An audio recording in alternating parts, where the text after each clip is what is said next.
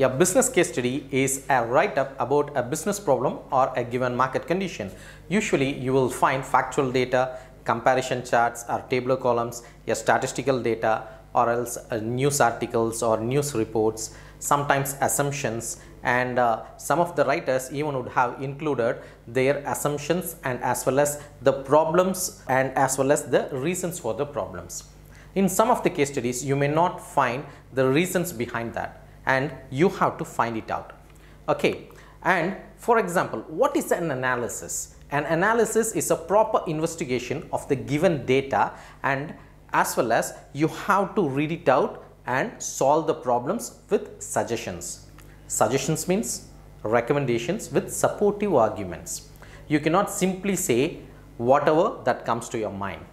When you give an idea, you should have a validation about that particular idea. When you recommend something, you should also talk about the advantages and disadvantages and how the recommendation is going to work for that particular problem.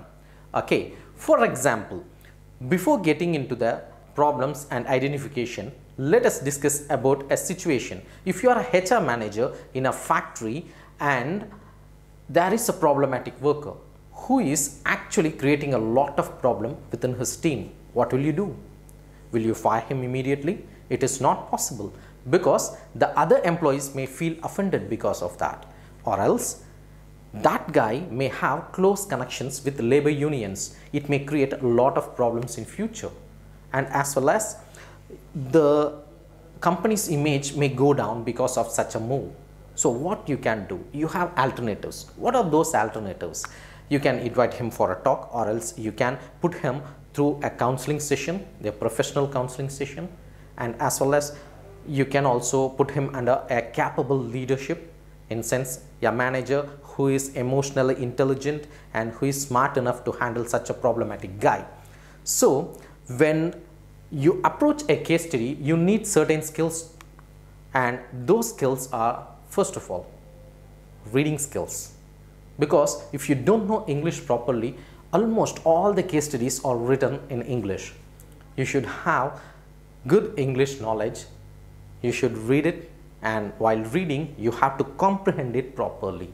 So comprehending skill is also necessary. And when you properly understand a problem, thereafter you have to analyze it. So analyzing skills is very important. And thereafter, researching skills.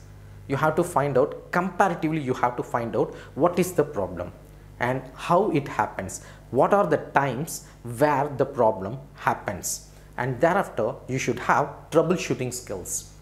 And with that troubleshooting skills, you have to also derive with problem solving skills. When you have a lot of ideas to solve a problem, you have creative thinking. In sense, you should have creative skills to find out a lot of ideas for one given problem. And all the creative ideas are not going to work for the problem. So what you have to do? You have to have logical thinking skills. You have to narrow down. You have to filter all the ideas that you have with you. And now let us just think about what happened last year. We had a major disruption. The disruption is COVID. After the lockdown, the pandemic lockdown, what happened? Almost all the companies shut down their operations, but certain companies, they actually had a smart way of moving ahead. What they did, you just think, if let us take an example of Dabur. Dabur is an FMCG company, we all know that. What they did after the pandemic, when the lockdown is imposed, they started increasing their production of hand sanitizers, followed all the COVID protocols in their company, because if they don't follow that protocol, what will happen? Again, if someone gets infected inside the company, they have to again shut down the company, in sense the factory. So whoever comes to work in the production unit, they have to follow the COVID protocol. And they also did one of the smart move. They tied up with a lot of online delivery companies so that they could sell their products. And one other example is Raymond. We all know Raymond is a clothing company. It's a very good brand, it's a very renowned brand.